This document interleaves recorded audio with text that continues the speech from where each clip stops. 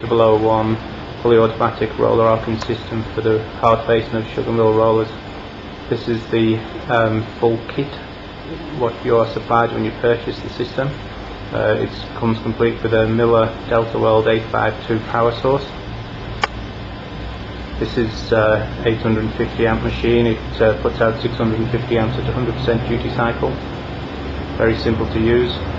The machine, what we manufacture here in Australia, consists of the main control panel, which is fully PLC controlled, very easy to operate, but no programming required. And then above that you've got the pendant, which the operator holds to dial in amperages, volts, anything to keep him away from the roller. As we move along, you will now see the main carriage and then the machine, what we do manufacture, which does all the work to carry the weld across to the roller without having to get for the operator to not be near the roller. The other features on this system is to be able to position the welding tip either anywhere in the mill to suit where you want to be hard facing. So the operator can, just by using the hand pendant, move the machine left or right. You can also tilt the head up and down for changing tips.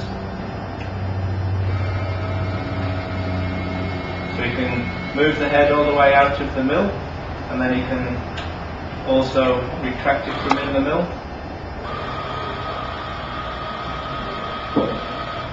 With accessibility to the tip. Once he's changed the tip or done whatever repair work he needs to do, just a simple case of repositioning it to where it originally was. With your weld arm, and again with your tilt.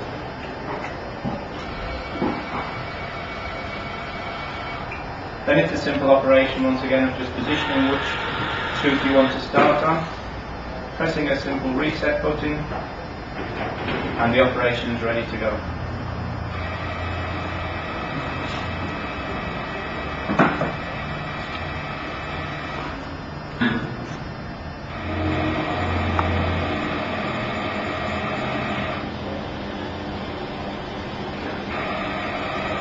The machine can be programmed to do any configuration of roller, any tooth dimension, be it metric or imperial.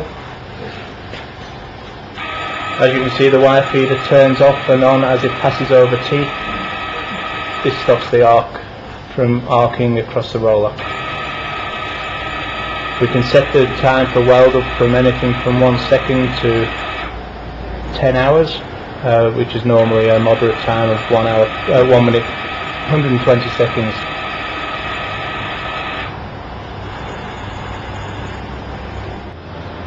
This is the handheld pendant, which the operator is the only thing the operator needs to use.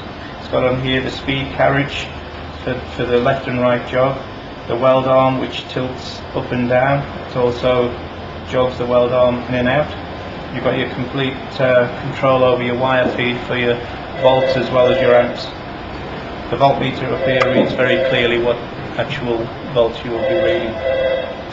Basically, we set up the program, just putting information in on the size of the roller, and once we're ready to go, we just press start.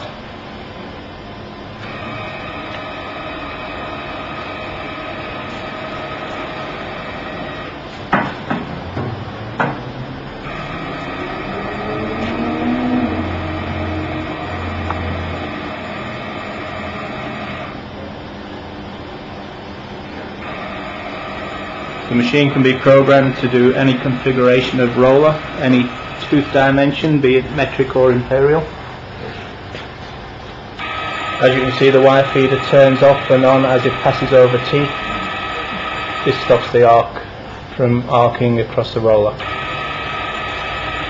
We can set the time for weld up from anything from 1 second to 10 hours, which is normally a moderate time of 1 minute, 120 seconds.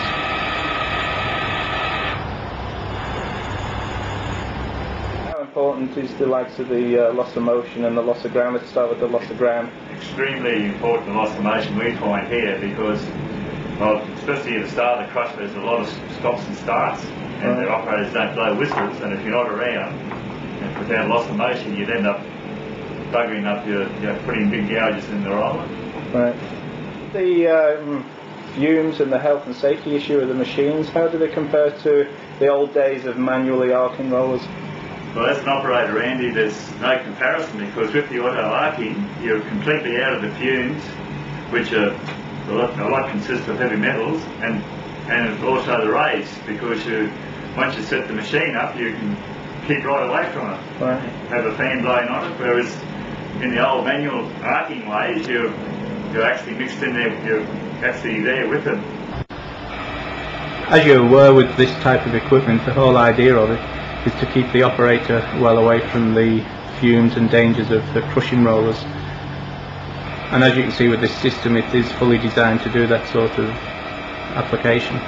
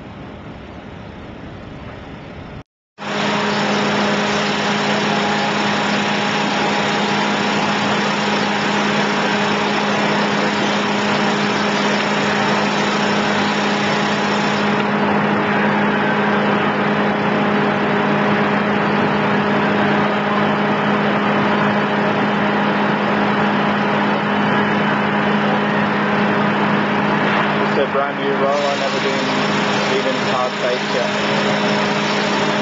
Waiting to have the chevrons put in and then hard faced using the automatic roller.